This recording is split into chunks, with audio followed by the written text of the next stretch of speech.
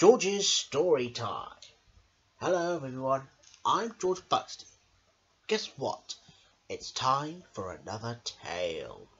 And today I'm going to read you the story of Cheer Up Your Teddy Bear, Emily Brown by Cressida Cowell and Neil Layton. Now, when you hear this sound, that it will be the tearful teddy bear. So, are you ready? Here we go. Cheer up your teddy bear, Emily Brown. Once upon a time, there was a little girl called Emily Brown and an old grey rabbit called Stanley. One drizzly wet weekend, Emily Brown and Stanley were just building a camp in the outback of Australia because it was too rainy to go outdoors, when there was a plip-plop noise coming from a toy box. "Uh-oh," said Emily Brown to Stanley. "I think there could be something wet in there." There certainly was. It was a very wet teddy bear, and she was singing a song to herself in a sad little voice, which went something like this. "Oh me, oh little sad little me, I'm a lonely bear, and I feel very blue." "Come and have fun with us in Australia," said Emily Brown. "I'm bound to find some bears here and there."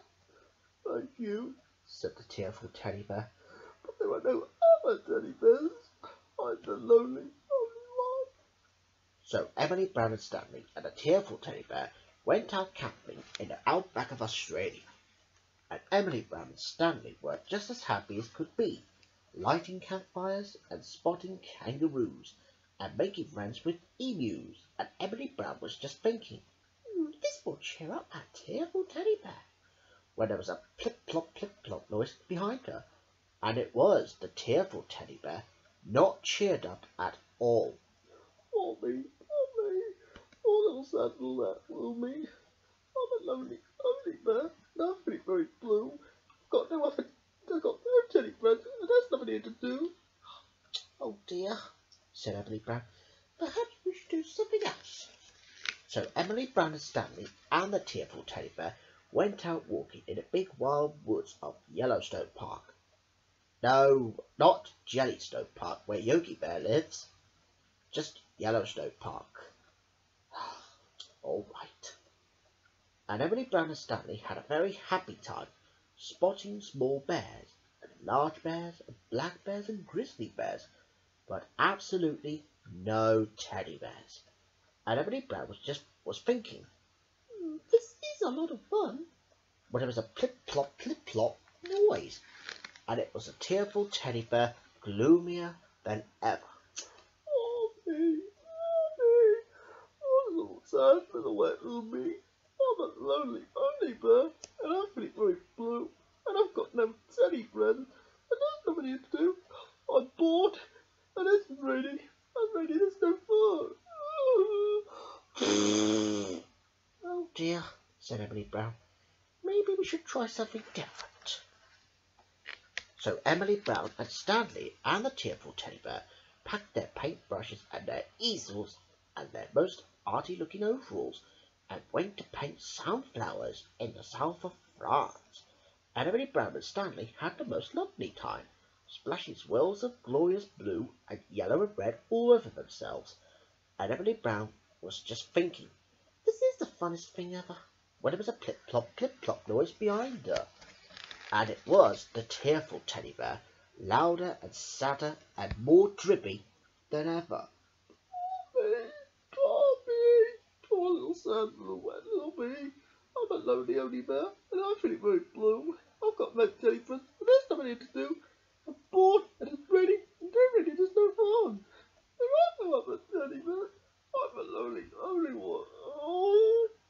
At this time, her song was so sad, and so loud, and so miserable, that a terrible thing happened.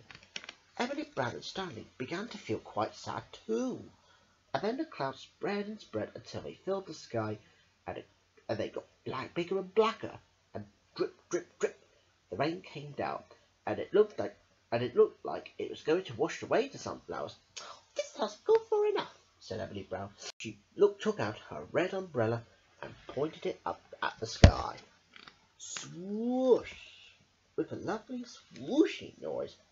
Up, up, up, up, up went Emily Brown's beautiful red umbrella. Wow! Whispered Stanley. Up went Emily's brown umbrella, and leaping out of the sunflowers came 1, 2, 3, 4, 5, 6, 7, 8, 9, 10, 11, 12 little teddy bears who had been having a picnic, but were all in a hurry to get out of the rain. I'm not the only teddy bear after all, said the tearful teddy bear. We've been here all the time, the teeniest of the teddy bears squeaked grumpily, and we really like to join, and we'd really like you to join our picnic. But the snowstorm was so sad, we've been hiding. I think, said Emily Brown firmly, that it could be the time for you to stop the sad songs and start smiling again. Oh, Emily Brown, wept the tearful teddy bear. You see, that's a real problem. Someone has sewn my mouth upside down, and I'm not sure if I can smile. Why don't you try? Said Emily Brown. Think of happy face and see if that works. So, the tearful teddy bear screwed up her teddy forehead and tried to smile as hard as she could. She thought of all the other teddy bears wanted to play with her, and ping! The left side of her mouth worked free of the stitches and waved happily in the wind. And then she thought of a delicious picnic, and pong! The right side of her mouth unpicked itself and wriggled upwards into a wibbly-wobbly smile. And a funny thing happened. When the tearful teddy bear smiled, the clouds got lighter and lighter, and the sun came out again. And as the very last raindrop dropped, plop, onto the tearful teddy bear's head, all the little teddy bears sat down for a picnic in the sunflowers. Well, are you enjoying it so far? Yes. But Emily Brown and Stanley went outside to play in the rain, and they got very, very wet.